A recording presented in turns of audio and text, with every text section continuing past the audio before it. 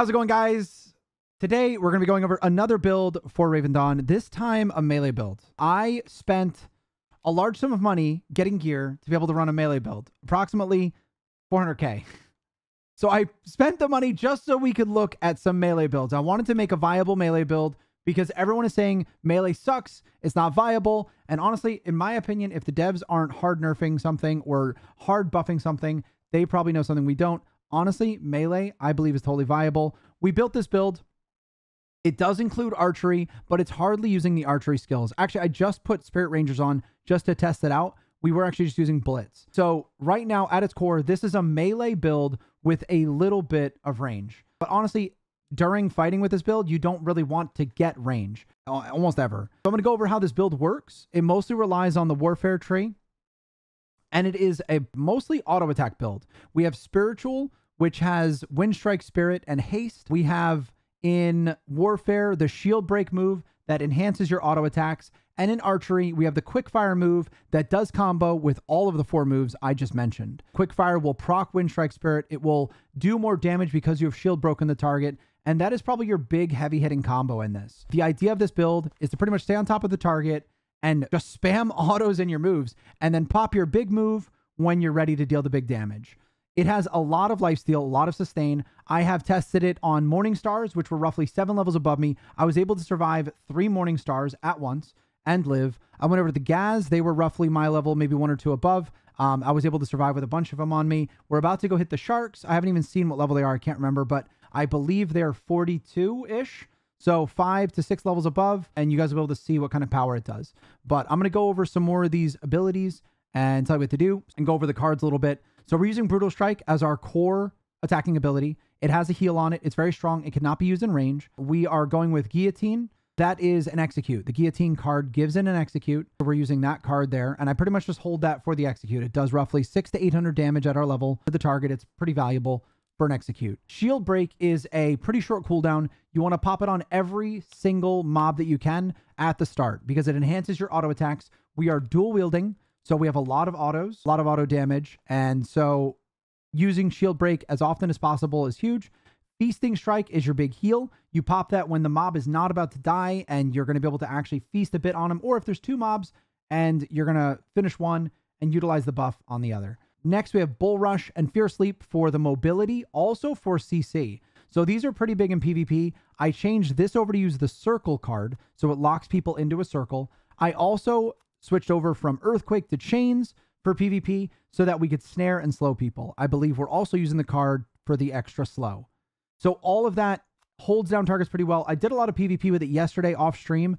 We went over to the Minotaur maze and I wiped that place. So it was working pretty good. The only time I died was right after killing one person. We went on another person at 30% and it was a close fight. So the build's working pretty well to delete people. And we're not gear crutching or anything. I actually don't. I said I spent 400k on gear, but that was literally buying the gear from scratch and infusing it from scratch. So we got it to purple, which is not very hard, like not very far. My other gear is Ascendant and Heroic, right? We had fully Ascendant at this level. And I think we had the 2 heroic weapons at this level. So right now we're using T3 purple. We went mostly impact, which was a bad choice because we're not using crit on this build. So the stat priority on this build, I went with cloth. I'm sure you could go leather. If you went leather, impact would probably work really well. But as a cloth set, I think I would probably switch this over to weapon power or haste. Other than that, I don't know what else I would run. Someone was saying that wisdom helps your heals. We tested it. It does not. So don't go with wisdom. We put wisdom on our weapons and that does absolutely nothing for us. We just tested if wisdom affects healing due to some of these leech effects. It does not do any effect. So wisdom and healing power affects shields. It affects heals from the spiritual or holy tree, for example. And I think protection has a couple. But these moves scale off weapon power only. And the healing power does not affect. So don't bother with wisdom in any way, shape, or form in this build if you can avoid it. So dex helps. That's lower on the stat priority. I would say stat priority is might, dex, vitality, maybe vitality above the dex. Now then, because I went vitality gear and I don't regret that. Like vitality is just a good stat. Here's my stat distribution. You want to aim for around 40 haste. You can use the haste food to try and reach those thresholds if you want. But past 40 haste right now at this level starts to really lose its value. So you don't want to go too far into the haste. We're looking at a 0.79 attack speed by default. Currently, I don't know if we have our haste food on. We don't. So we're going to eat that, and it should bring us up to 41, which puts us at 0.77. I think past this value doesn't give you a ton. So I'm pretty sure that covers the stats on this build, and we kind of sidetracked off some of these abilities. So I'll go ahead and finish with some of the archetype abilities real quick before we end looking at these. Quickfire is huge. It's one of our big cooldowns of 30 seconds. You want to combo that always with shield break. Everything else is optional. So like it does really well with Windstrike Spirit, but a lot of mobs don't even survive that combo. So sometimes I'll pop Windstrike and haste off of the cooldown, but you just never really want to use Quickfire without using shield break. And Feasting Strike is also an option. So always combo these two moves. Optionally combo it with Feasting, Windstrike, and haste. Let's go over the spiritual moves real quick. So card-wise, I'm using Extra Barrier on this card. I'm using the Reflect on Air Aura. And then for this, we're using Getting a Shield when we're using Windstrike. And for this one, we're using the Adaptive Damage every 1 second on every hit for haste. All of these wind up being these two wind up being quite a bit of damage when comboed correctly.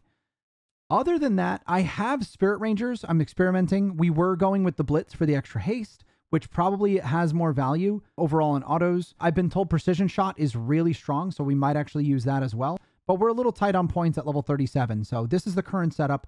I may switch this around back to Blitz, and I might also go for Spirit Rangers and Precision Shot just for off cooldown big hitters, because they do hit a lot. So yeah, I may wind up picking those up just for when these other abilities are on cooldown. For Concussive Shot, I took the 2 charge option to give us 20 Aether because this build does require a lot of Aether. Besides this, that pretty much explains all of the moves. We don't use Wind Arrow or Cyclone. That should be a given. Just throw those off the bar. I don't think there's anything else to go over. Build tested in PvP. It was working. It was working decently, like pretty well.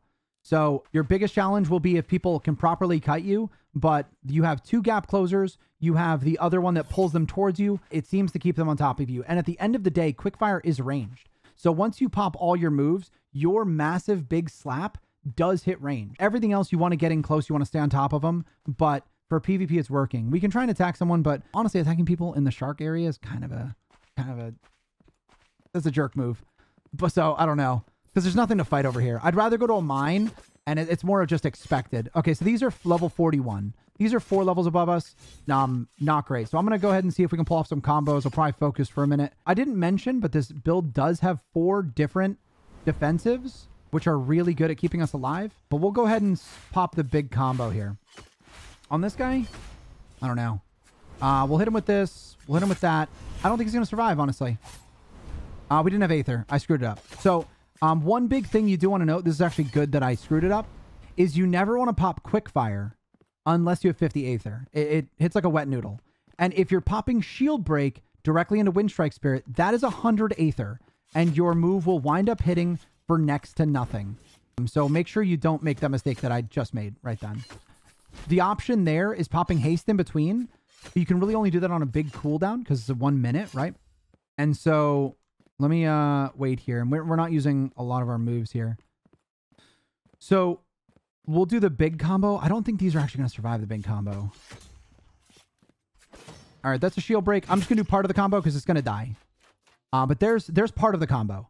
It melts. Like you saw the 300s popping up. If the thing is strong enough, you can get the full... Like I didn't even get Windstrike Spirit or haste in that, right? That was simply just shield break and quickfire. It does a lot of damage. This is just autos. This is just Brutal Strike with the auto attack and the shield break. So like just at its core, if you don't even have cooldowns, shield break and Brutal Strike take things out. I didn't even execute there. I'm not focusing very well. But here's a 44 actually. This will help. So here we go. We're going to pop Windstrike. We're going to pop that and then we're going to hit him with the big.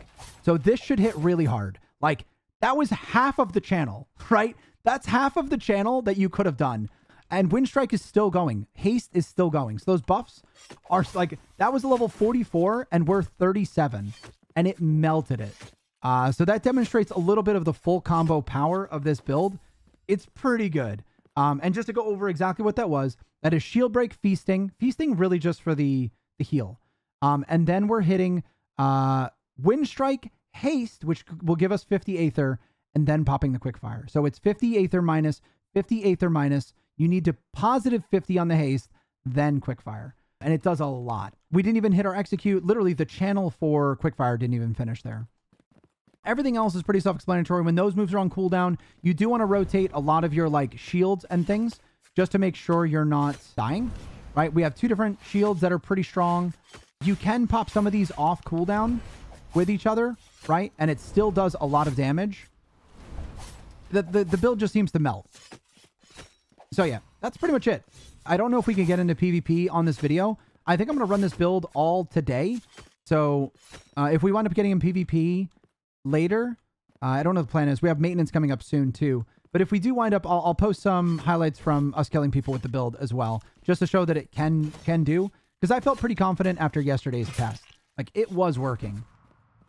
So that's pretty much it. Also want to highlight that this can be min-maxed a lot harder. I went over the gear a bit, but just to throw this out there, our gear sucks for this. Like, I went with wisdom weapons, impact, with absolute, like, almost no extra crit chance. So we have 6.7%, which is 1.7% above the bare minimum. So I have full impact gear with no crit chance to speak of.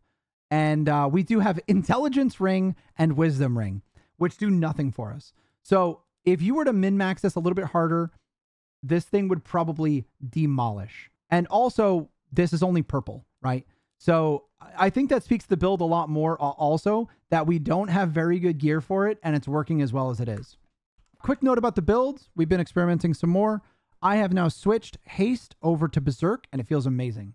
30-second cooldown. I'm not using a card intentionally. 30-second cooldown to get 50 Aether, plus it's 150 Aether. It's absolutely making the combo just smooth. So that's first thing. And second, I didn't even mention the weapon types, but we're trying out the crit. We're trying our crit with dagger because we have a dagger and a sword. The sword is good with the shield. We're using that for a while. I don't think that's a bad choice, but the dagger does also combo with the Hoghound Archer crit card. So guys, that will wrap it up for the explanation on this build. Thank you so much for watching. If you enjoyed this video, consider giving a like or popping a comment in the comments for the algorithm. I would appreciate it. But guys, thanks so much, and we'll see you around.